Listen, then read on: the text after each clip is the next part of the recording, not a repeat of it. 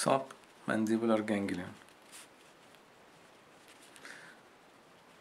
Submandibular ganglion is another parasympathetic ganglion, and we need to cover it in detail and what kind of which glands supplied by this ganglion.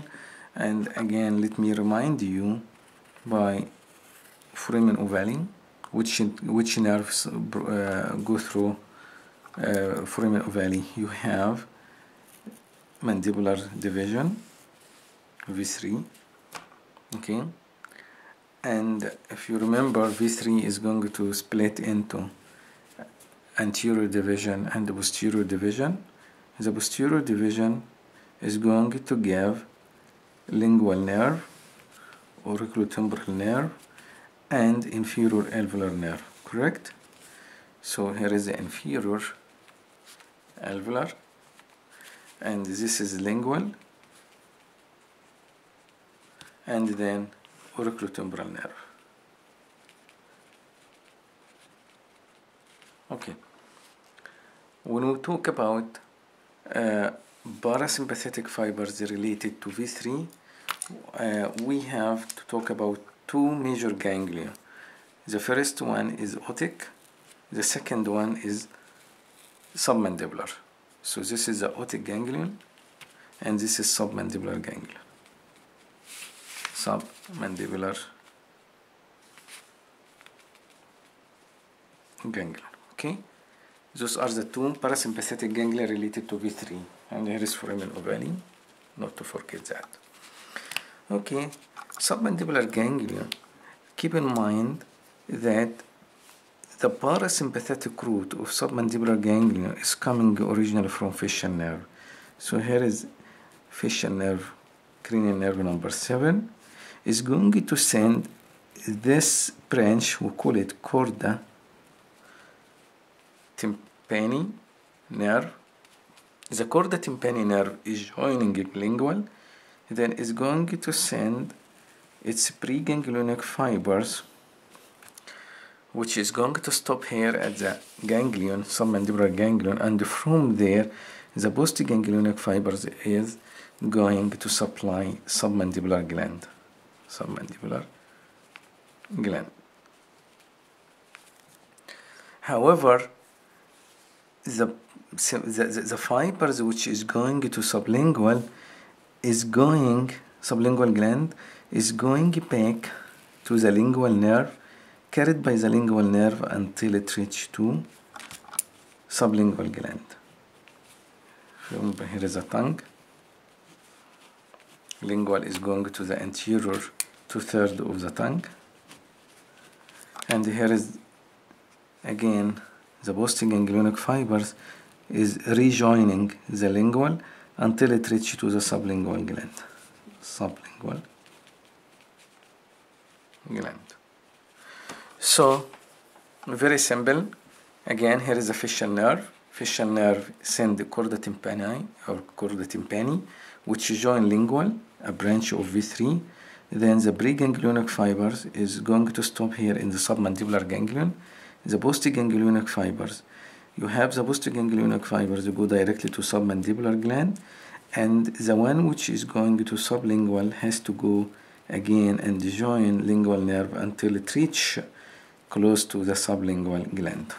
Okay, so two salivary glands supplied by submandibular ganglia. Okay, how about otic ganglia again? Just a quick revision. Otic ganglia is going to receive preganglionic fiber through this nerve. This nerve, what is the name of this nerve? Lesser superficial petrosal nerve. Lesser superficial petrosal nerve. Again, is coming through foramen ovale. Lesser superficial petrosal nerve. And the preganglionic fiber will stop here in the otic ganglion. Then from there is going to join auriculotemporal nerve. Auriculotemporal nerve is traveling through parotid gland, and here is postganglionic fibers is going to supply this gland. What is how lesser superficial petrosal coming through foramen ovale, but where it comes from?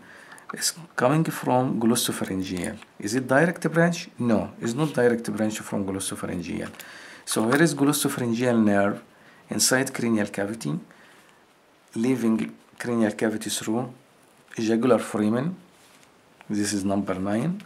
Here is jugular foramen.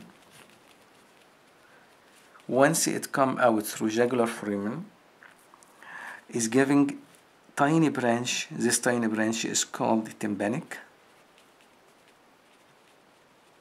Tympanic getting into petrous bone, and inside the petrous bone is going to form a plexus of nerves in the inner surface of tympanic membrane.